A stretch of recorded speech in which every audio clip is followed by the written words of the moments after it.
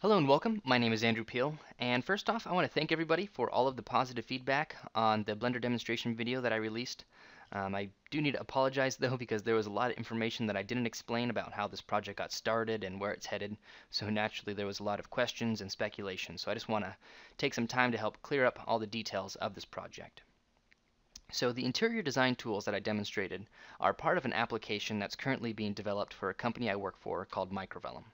Now their users are primarily engineers, CAD drafters, and cabinet manufacturers, but there's been a growing need to create an easy-to-use but powerful 3D design system. Now since I was already familiar with Blender and had some experience developing these types of solutions in the past since I've been working for Microvellum, I started on my own time to extend the Blender tools to build the solution. Now after some development time, I had a prototype available that I demonstrated to Microvellum, and at that point they put me on this project full-time along with some financial support to help hire some more developers and turn this project into a polished, stable application.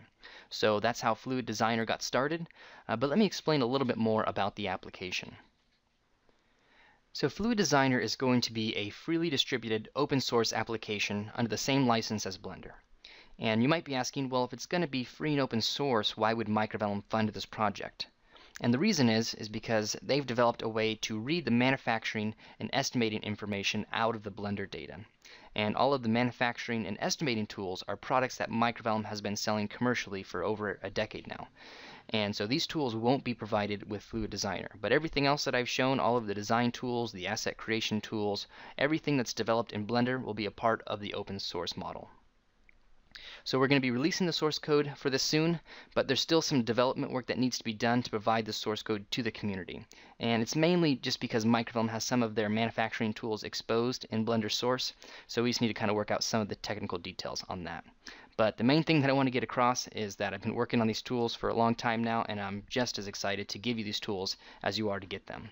So I'm going to try to make that happen as soon as I possibly can.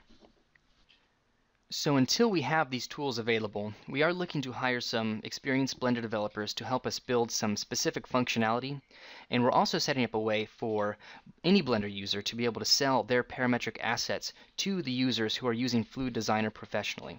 Whether they're a manufacturing company or an independent designer, we feel that it's really important for the Blender community to make money so we can keep extending Blender's functionality as well as the user base.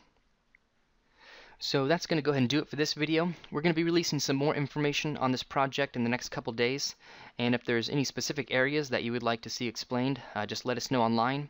Or for now, if you want, you can subscribe to this YouTube channel. We'll be posting all of the development updates on there, or if you prefer Twitter, you can follow us on Twitter as well. So I would like to thank everyone for watching this, and we'll be posting some more information very soon.